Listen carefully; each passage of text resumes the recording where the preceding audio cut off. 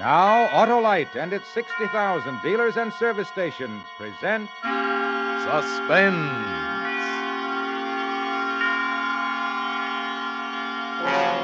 Tonight, Autolite brings you Mr. Ralph Edwards in Ghost Hunt, a suspense play produced and directed by Anton M. Leader.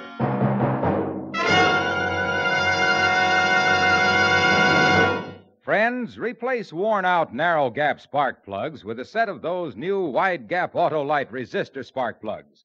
Your motor will idle smoother, give better performance on leaner gas mixtures, actually save gas. These winning benefits are all made possible by a newly developed Autolite 10,000-ohm resistor, built right into every Autolite resistor spark plug, making practical a wider spark gap setting, and that's what does the trick. What's more, Autolite resistor spark plugs with this exclusive Autolite resistor have greatly increased electrode life and cut down on radio and television interference.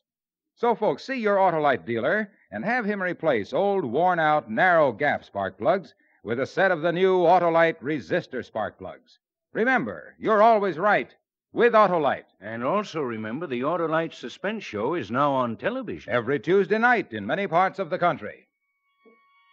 And now, Autolite presents Ralph Edwards in a tale well calculated to keep you in suspense.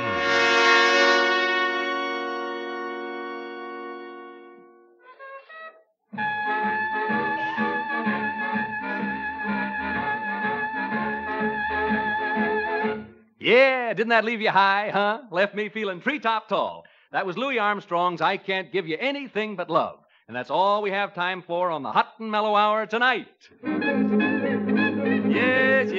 Yes, this is Smiley Smith, your favorite disc jockey. I hope, booting the Hot and Mellow Hour home for this evening. I'll be back again tomorrow night, minus the music, but with a little surprise for you. Tomorrow night, Friday night, as you know, is stunt night here at station WXP, and have I got a stunt for you. Last week, if you remember, I planted my wire recorder in the steam room at a lady's Turkish bath and let you listen in on the playback, remember? Well, tonight, as soon as I leave the studio, do you know where I'm going?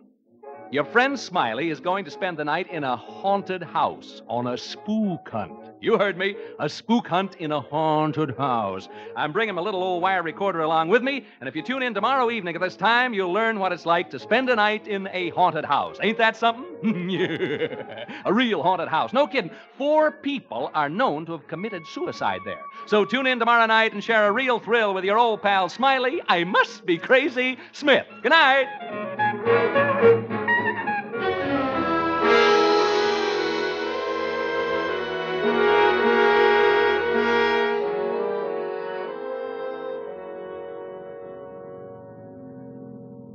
Care for a cigar, Mr. Thorpe?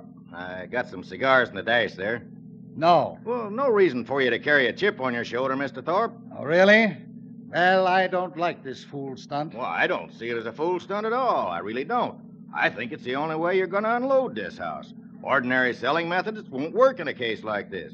Now, don't forget the reputation saddling this house. 4 suicides since 1939. You know what people call it, the death trap. Yes.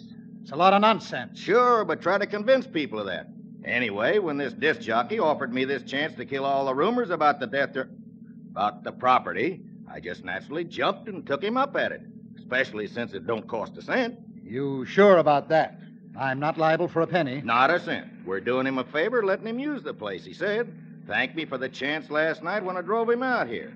So one hand washes the other, as the feller says. He got a chance to pull off a stunt, and the wire recording will prove the people the property is A number 1, and we increase the chance of selling the place. Well, as long as it doesn't cost me anything. Not a thing.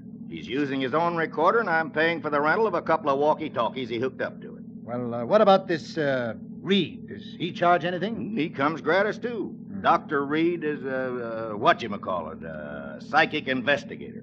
Belongs to a couple of societies that do nothing but hunt ghosts. He showed me articles he's written about it in their magazine. Well, here's the house. Yeah, looks real nice in the sunshine, don't it? Yeah, man, smell that sea breeze. You don't have to sell me.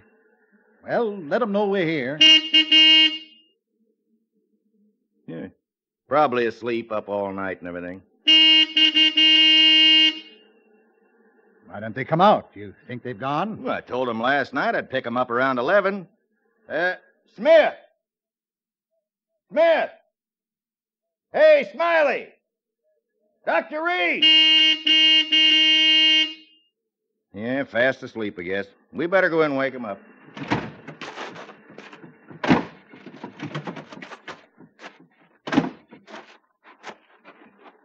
Of course, they may have taken the bus back to town. No. It's a 2-mile hike to the main highway.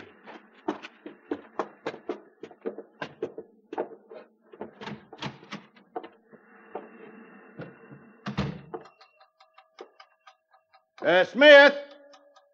Hey, Smiley. Where are you? Wake up. You don't suppose, do you? Oh, no. Smith. Dr. Reed. What's that clicking noise from in there? Well, that's his wire recorder. He left it running. These machines cost a lot of money. Doesn't he care if he uses up his batteries? Well, where is he, and where's this Reed? Maybe they're upstairs. Smith? Hey, anybody home? They must have walked to the highway and taken the bus. Well, he wouldn't have left these machines. Well, where are they then? Where are they? Oh, now, don't get excited, Mr. Thorpe. Don't tell me not to get excited. If something's happened to them in my house, I'm liable. Well, you try this side. I'll try that one. All right. Smith? Hey, Smiley. Smith? Oh. McDonald, come here. Well, what? What it? Oh, no. Reed. Dr. Reed. No, don't touch him, Mr. Thorpe. You'll get your hands off. Look. Blood. Is he dead? I can still feel his pulse. We better get him to a hospital fast.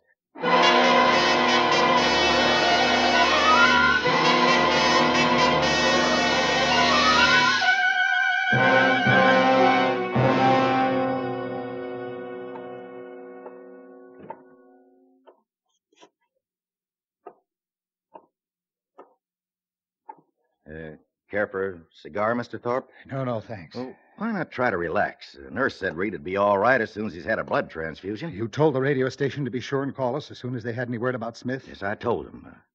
Why don't you sit down? No, I'm all at 6s and 7s.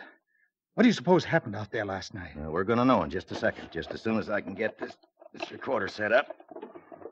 You don't suppose Smith and Reed got into a fight, do you? Yeah, there. Huh? A fight? I don't know.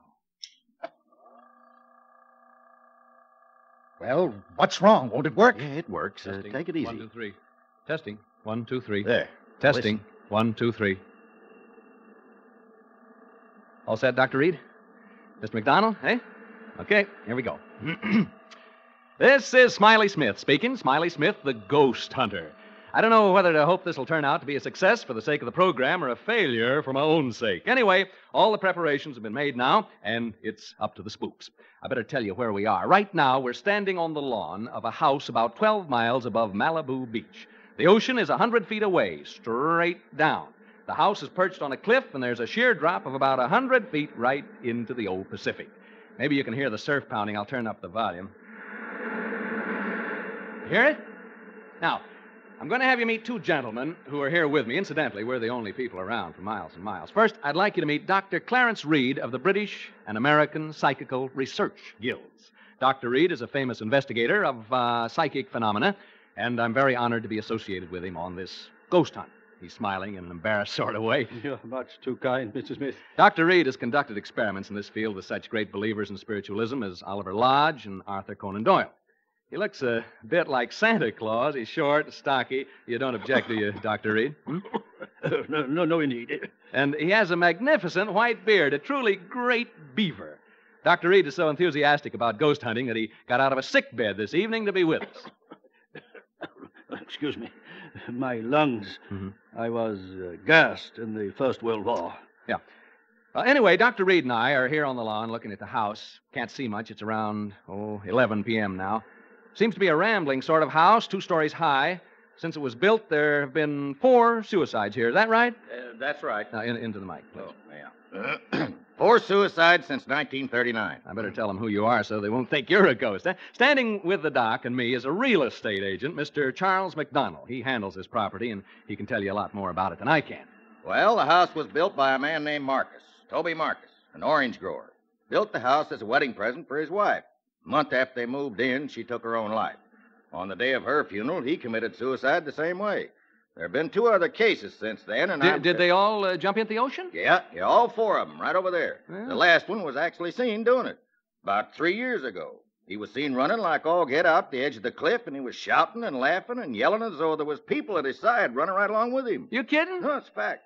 He was laughing and yelling and running, and when he got to the edge, right over there, he jumped and never came above water. As good an argument against cold baths as ever I've heard. Since then, people just refuse to live in this house. Silly, I call it. Anyway, if you and Dr. Reed find any sign of a spook, I'll advise the owner to pull the house down and rebuild.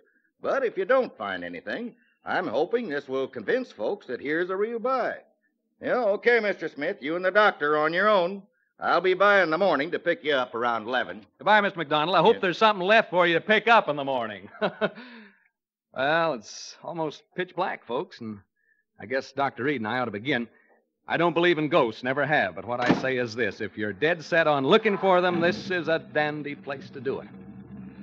So long! Mr. McDonald just checked out. And then there were 2. Well, 3. Oh, my dog, yeah. Folks, I have my dog, Jeff, with me. He's a wire-haired terrier, 3 years of age, and he can talk. Yeah, say hello, Jeff. Come on, Jeff, say hello. Come on. Well, anyway, he's a wire-haired terrier, and he's 3 years old. Shall we go inside now, Dr. Reed? I was about to suggest it. Now, how do we hunt ghosts, Doctor? How do we do it, huh? Well, we don't really hunt them. If there should be any in the house, they will come to us. How cozy. And please, not ghosts. Do not refer to them as ghosts. We know them as apparitions. Now, remember, I've no desire to hurt their feelings. Where ghosts are concerned, I say live and let live.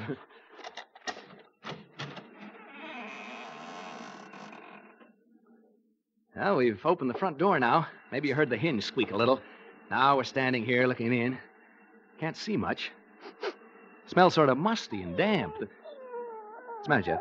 What's the matter, boy? Jeff. Oh, come on now, come on. My dog seems to object to entering this house. He has all 4 feet braced, and he's straining against the leash. Perhaps he senses something we don't. Like apparitions, maybe? Perhaps. It's not unusual. Animals lack the veneer of sophistication we humans possess, and are more sensitive to such emanations. Yeah, come on, Jeff. Now, stop this nonsense. He probably smells a mouse or rat or something. Come on, Jeff. We're going in whether you like it or not. Well, there's a short entrance hall, and over there at the end of it is a flight of stairs leading to the 2nd floor. Jeff! And over here at the left is what seems to be a large reception room. We're entering this large room now. There are windows over there, French windows, and through them I can see the ocean. The electricity hasn't been turned on, so all I have to see by is a flashlight. Not a very powerful one at that. Dr. Reed is now adjusting his walkie-talkie. It's hooked up to my recorder so that he can cut in while he's hunting and tell us what he's found. Here's a few words from Doc before he sets forth on his investigation through the house. Ladies and gentlemen, excuse me. Mr. Smith has introduced me as a ghost hunter. He spoke, I think, in a spirit of skepticism and levity. I'd like to assure you all that my purposes here are serious. I have spent my entire life seeking reliable proof of the appearances of apparitions. Have you ever seen any? Ever? I have seen phenomena which lead me to believe in the possibility of their existence, although I have never seen any. I account myself sensitive to the evidence of their existence. This house, for example, affects me profoundly. It doesn't seem to affect you in the same way. I'm not too happy about all this, if that's what you mean. You are not psychic, and therefore not sensitive to these matters, as I am. I imagine the question in the minds of those of you listening to us is, shall we find apparitions? I don't know. But I feel they are here, and that they are evil. I sense danger. I shall soon know. Dr. Reed's leaving the room now to make a tour of the house. First thing I'm going to do is open the windows and let some fresh air in. Feels better already. Cooler anyway. I know that. Ow! What was... A bat just flew into the room. I think it's a bat, not a bird. I didn't actually see it, just its shadow as it fanned my face. There it is again. It touched me as it passed. Jeff, come back here. Jeff, you fool dog, come back here. Dr. Reed. Dr. Reed. Dr. Reed!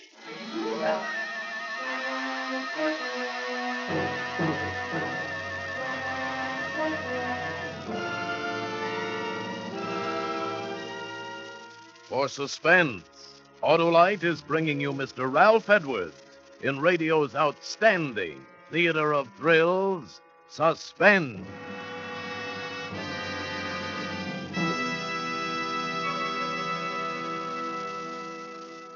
Hey, Harlow, snap out of it. Huh? I'm reading a letter about the new wide gap Autolite resistor spark plugs, Hap. Oh? It's from Mrs. Clark Perry right here in Hollywood. She says our 1948 station wagon has given constant trouble. Finally, the garage man said all the difficulty was spark plugs, and he installed a set of Autolite resistor spark plugs. Now the car runs beautifully. The very first time my husband has been really pleased. Well, smart garage man. Smart people to take his advice.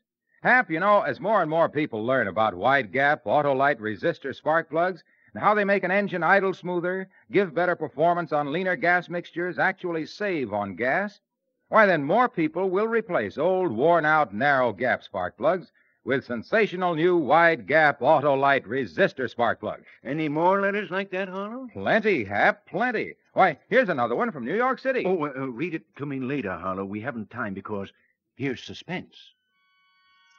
And now, Autolite brings back to our Hollywood soundstage Ralph Edwards as Smiley Smith in Ghost Hunt, a tale well calculated to keep you in suspense.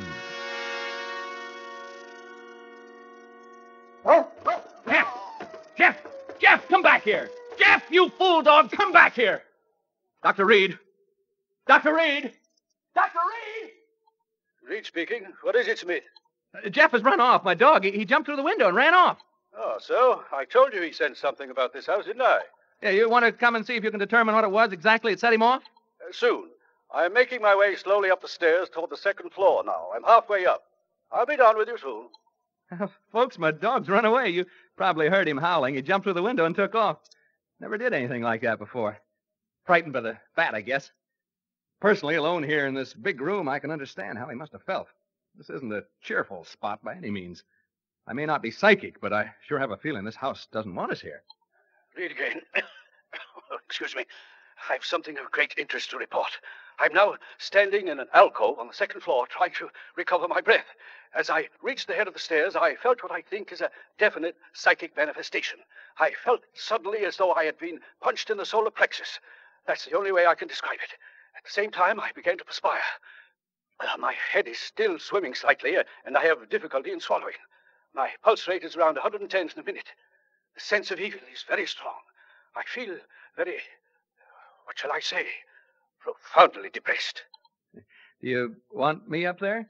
No, I prefer to remain up here alone. The presence of a disbeliever such as you might interfere with my investigation. Folks, I'd like you to get a picture of what it's like here. It's very quiet, for one thing. I've never been in such a quiet place, and it's pretty dark. No light except my flashlight. Tell you what, you go now and douse all the lights you have on. Go ahead, put out the lights, and that'll give you a clearer feeling of how it is here with me. Go ahead, put out the lights. Hey, did you hear that? The real estate agent told me I'd probably hear rats and mice in the walls. Well, I can certainly hear them now. Even you can hear them, I think. It's as though... Dr. Reed speaking. I've been working my way toward the front room, the one directly above the one in which Mr. Smith is now. The vibrations have become stronger and more pronounced as I approach it. I think I am on the verge of an important discovery. Important discovery. Did you get that? Now I can hear Dr. Reed moving about in the room above. I don't suppose you can. Have a try anyway, huh? Hear him? I hope he finishes his investigation soon because, quite frankly, I'd like to get out of here. I can well imagine people becoming unhinged in this place. Right now, I find myself pretty jumpy. Not being very brave, am I? It's being alone in this room down here that does it. This darned old house. It's a very, the atmosphere. It's so very...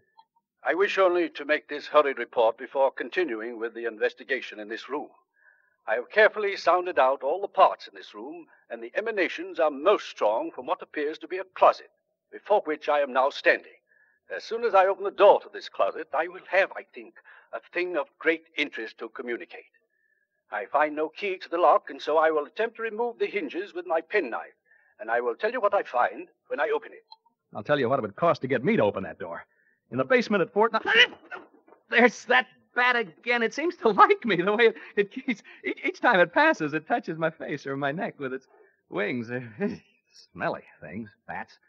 I don't suppose they bathe very often, if at all. I wonder how... Get away, you bat! That bat'll be the death of me.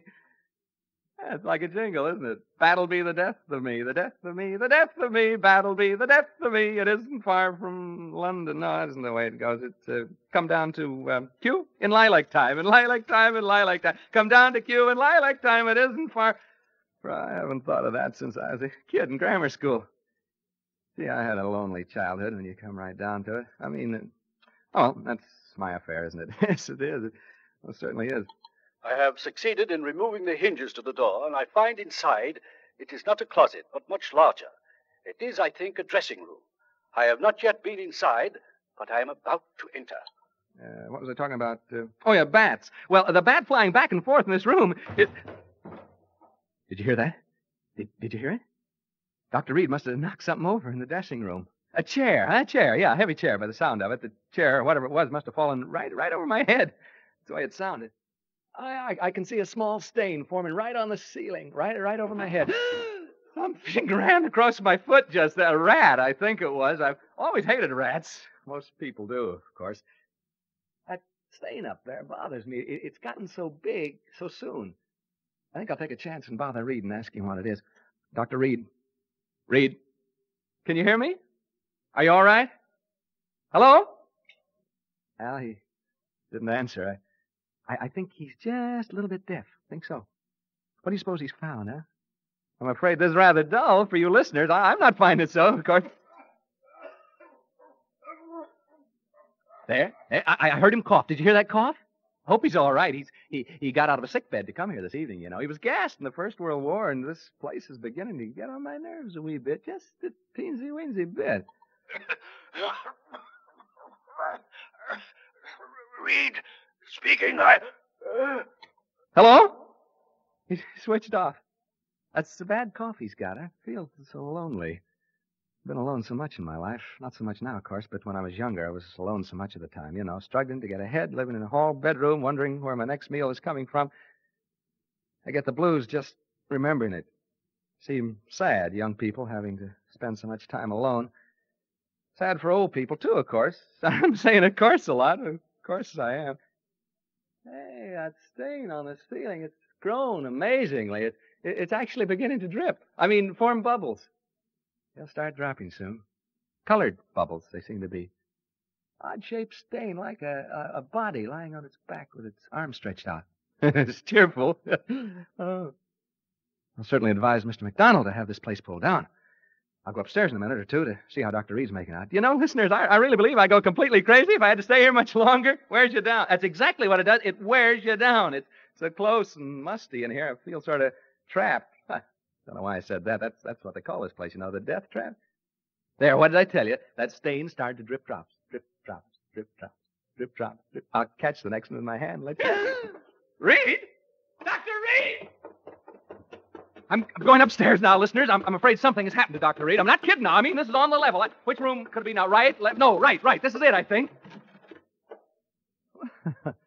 Oh, evening, gentlemen. And madam? I'm so glad to see you. I was just aching to see somebody. Anybody. I've been so lonely down there.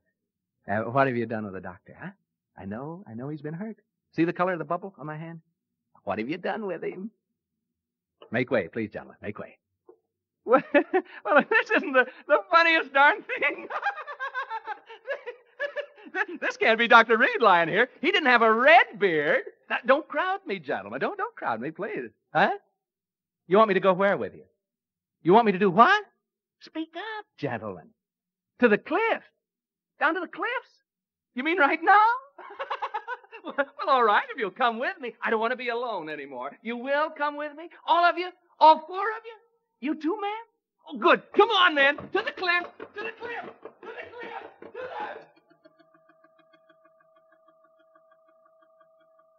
He jumped over the cliff. He jumped over the cliff. McDonald, he jumped over... Mr. McDonald, Mr. Thorpe, you may come in to see Dr. Reed now. What? Uh-huh. Dr. Reed is conscious. You may see him now. Is he able to talk? Just for a few minutes. In here. Come in. Come in, gentlemen. How are you, Dr. Reed? We've been waiting to see you. Yes, and I must apologize, gentlemen. I had a most unfortunate accident. Hemorrhage. Hemorrhage? Yes, my lungs, you know. Now, gentlemen. Hemorrhage? Dr. Reed, what happened in that house? What happened to Smith? We've just been listening to a playback of the recordings you made out there. Smith? Isn't he with you? We've just heard the recording, Dr. Reed. Smith jumped over the cliff. Into the ocean. Oh, that poor boy. Dr. Reed, will you please tell us what happened? From what we heard on the recording, there were ghosts in that house. Ghosts? I didn't see any ghosts. But Smith, what about him? If he went over the cliff, it was fear that drove him over. Gentlemen, I didn't see any ghosts. As for that unfortunate young man, who can say now what he saw or thought he saw?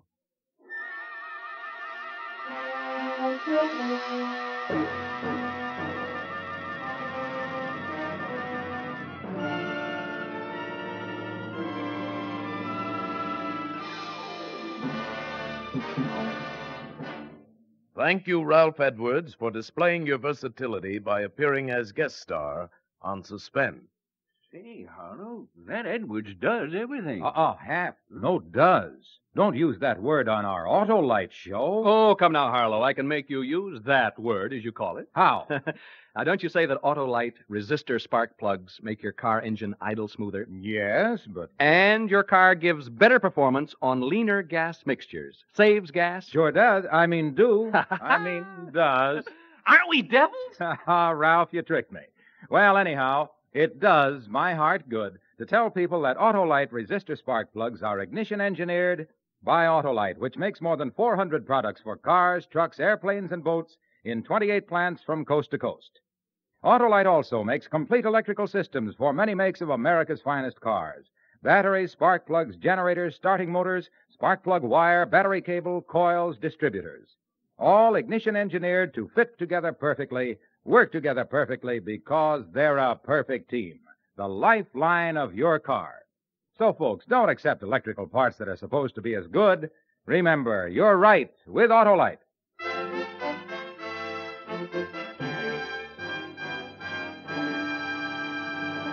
And now here again is Ralph Edwards. I want to thank Tony Leader and his great cast of actors for helping to make my appearance on Suspense a very pleasant consequence. Like all of you, I'm a great Suspense fan, and I'm looking forward to next week when radio's outstanding theater of thrills brings you Joseph Cotton in The Day I Died, another gripping study in Suspense. Tonight's Suspense play was adapted for radio by Walter Newman from an original story by H.R. Wakefield with music composed by Lucien Morawek and conducted by Lud Bluskin. The entire production was under the direction of Anton M. Leader. Make it a point to listen next Thursday to Suspense, radio's outstanding theater of thrills. Remember, next Thursday, same time, hear Joseph Cotton in The Day I Died. You can buy Autolite resistor spark plugs, Autolite stay-full batteries, Autolite electrical parts at your neighborhood Autolite dealers. Switch to Autolite. Good night. This is CBS, the Columbia Broadcasting System.